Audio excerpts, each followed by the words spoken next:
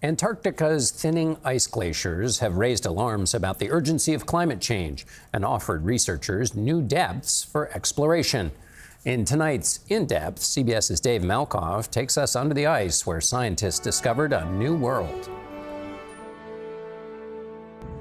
This is a part of our planet never seen, an undersea world that's been unknown.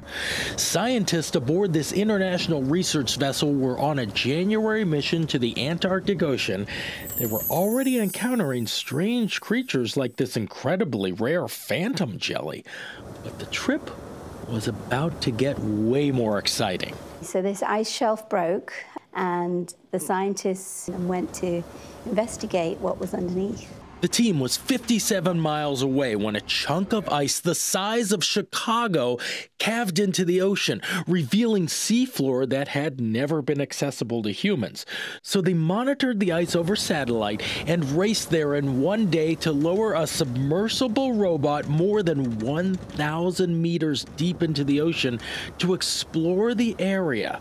Dr. Patricia Esquete of Portugal was the lead scientist on board. How long was it until you started seeing things that humans have never seen before? Almost immediately.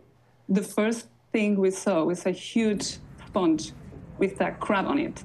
That's already quite amazing, because one question that we had is, will there be any life at all under an ice shelf? Sponges take a very long time to grow, and to get this big, scientists say this world must have been locked away in the darkness, thriving under the ice possibly for centuries.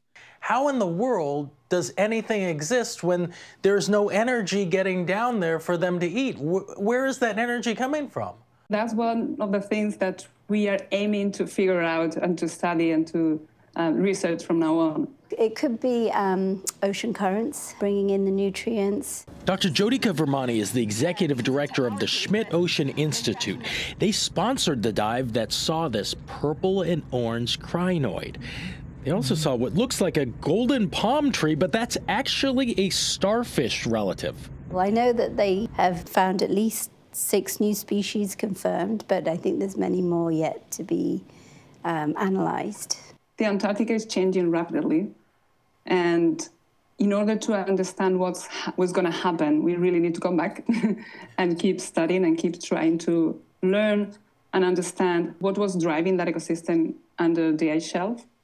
Because Schmidt Ocean Institute makes all of its research open access, this door to a new section of our ocean is now open for other scientists to explore. Dave Malkoff, CBS News, Santa Monica.